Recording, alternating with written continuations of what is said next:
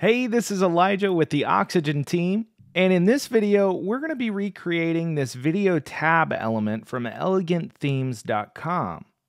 This is a really neat little element that has a nice hover effect on the buttons when you hover over them, and when you click the buttons, the video in the middle switches to whichever video you clicked. So we're going to replicate most of this with a few changes here and there. So let's jump over to a fresh Oxygen install, and we're going to go ahead and edit the sample page with Oxygen and get started on building this.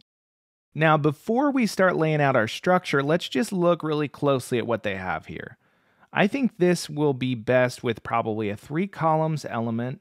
Then we'll build some buttons out of divs with these nice hover effects. And then we use a code block in the middle so that we have a single video element and we're swapping out the source for that video element when the buttons are clicked. This is going to really help on load time so you don't have a bunch of videos loading, well, 8 videos loading as soon as the page is loading. So that should be a lot more performant. So let's jump over here and just get started. So I'm going to add a section, and then we're going to add our columns element, and we're going to do this 25, 50, 25 layout. And then just to get this out of the way, let's drop our code block in. And we're going to go over here to this video element and just copy the HTML so we don't have to write it. And then we'll strip out the stuff we don't need. So we'll copy this element's outer HTML and then jump back over here and go to the PHP and HTML editor and paste that in. Now, we do not need both sources. They have that because they have WebM as well as MP4, but we're just going to do MP4 in this case. And we don't need this data attribute video source. And we don't need this data source attribute either. We're actually just going to use a source attribute, so src equals, and that's where our video URL is going to go. We're going to change the ID of this video element to video. And then we're going to add our own class here, and we're going to call it et_tab_video. And then we're going to change our height to 375 because I just know we don't want it that tall. And now that we have that set up, we'll come in and drop our video in later, but let's go in and add some CSS to make sure it's not super wide. We're going to do et_tab video max width 100%, and that's going to make it kind of respect the constraints of its parent. And while we're in the code block, I'm going to go ahead and set up our JavaScript. So let's go to JavaScript, and we're going to do jQuery, and then we need to make sure we are listening for a click on our button element. So we're going to call this, we're going to look for the et_tab button selector, and on click, we're going to run a function. Now, a couple things we need to do. We need to grab the video element as an object. So we're going to do var video equals query selector. And then this is going to be our et_tab video class. And then we'll use that here in a minute. But then what we want to do is we want to change the jQuery et_tab video. And then we're going to target the source element inside that video element. And we're going to change its attribute source to jQuery this.data video. So we're going to use a data attribute on the buttons, which we can access with .data, and it's going to be data-video. So then when we click our buttons, it's going to change the source to the appropriate video URL or path. And then once all that's done, we want to do video.load. Okay, so that's pretty much all of our custom code that we need. Now we can get into building our button elements. So let's jump over here to this column and let's add a div. And remember that class we just used in our JavaScript. We need to make sure we use that class for these divs. So it's going to be et_tab_button. If we get this wrong, nothing will work, and we'll probably want to look here first to make sure we have the proper selector. Now let's add an icon to this. So we're going to do an icon, and we'll add a class of et_tab_button__icon. And then we'll add a label. So we'll do text, and we're going to do a class of et_tab_button label. Now we can work on styling this up. Let's select the div itself. And first, because this is going to be clickable, let's go to Advanced Custom CSS and set it to Cursor Pointer. That's going to give us that familiar kind of gloved hand pointer effect when we go over that element. Now let's do size and spacing. Let's do something like 32 pixels all the way around. Actually, we need much less on the left and right, I think, if we look over at the example. Yeah, and 32 is going to be too much. So we'll do 8 all the way around. That'll work a lot better. And then we're going to go back to primary and stack everything horizontally. And then we want a couple of things. We want to transition on this. So I'm going to use a utility class. I'm going to call it ET transition. I'm going to go to advanced effects, transition, and set this to 0.4 seconds, ease in, out.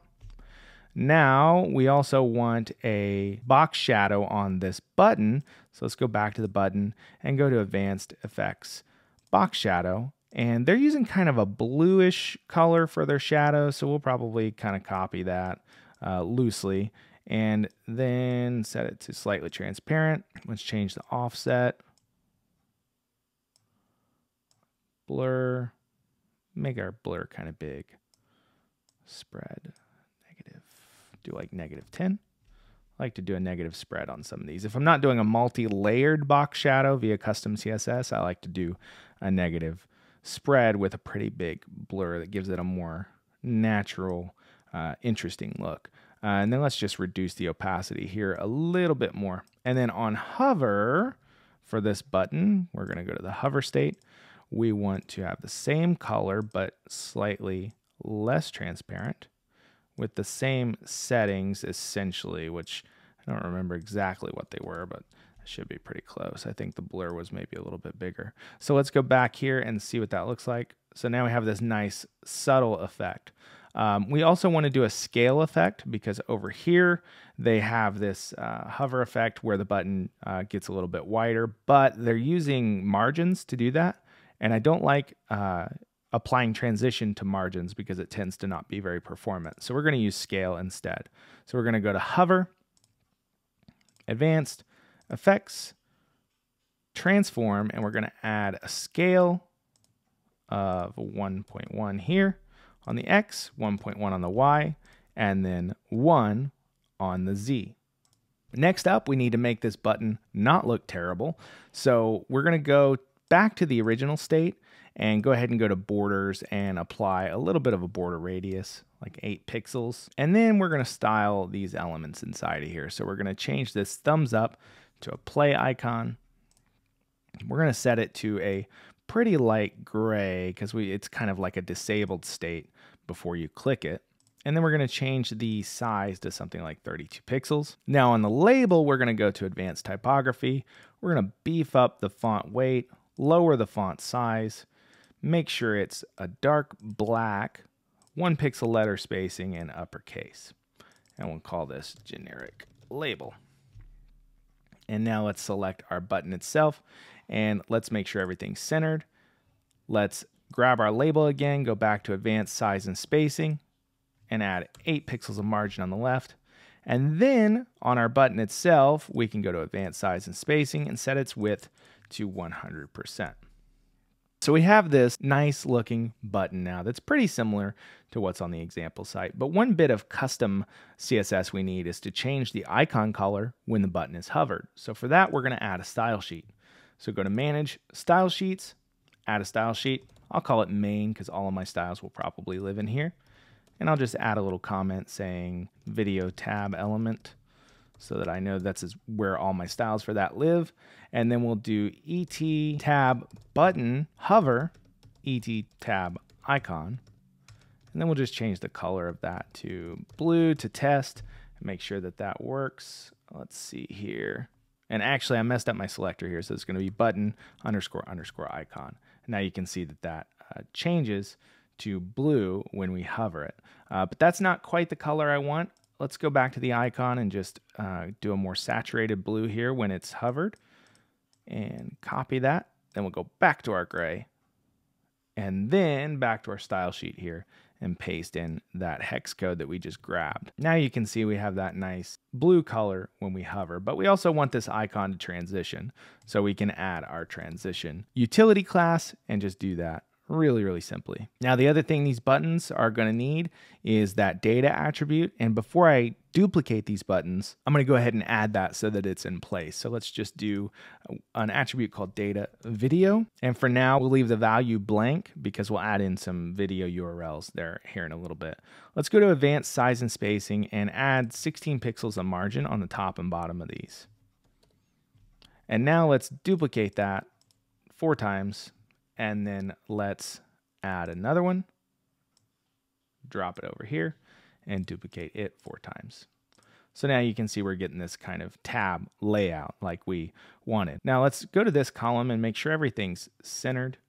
Same here. And now let's drop in our video for this code block and make sure that it looks okay, because we may need to adjust the styling and such here. So I'm going to pull up my Unclutter, which is an app for Mac that gives me this tray up here, has a clipboard history and all this fun stuff. And I'm going to copy the relative path to the video we want to have loaded initially, and I'm going to paste it into the source attribute on this element. Now you can see that we have a video here, but you'll notice the video isn't quite filling up the area that is available to it. So what we'll do here is we'll do an object fit, which I believe we can just throw directly on this video element. So we'll do style, object, fit, cover, and then apply that, and that should cause our video to go ahead and fill the parent container. So let's go back out of here and just let's take a look on the front end and appreciate our handiwork here for a minute before we add the final bit. So we hover, looks really nice. When we click, nothing happens because we don't have any video URLs in there just yet. So we're going to go in and start adding those. So this first one is going to load up the initial video, which is this build MP4.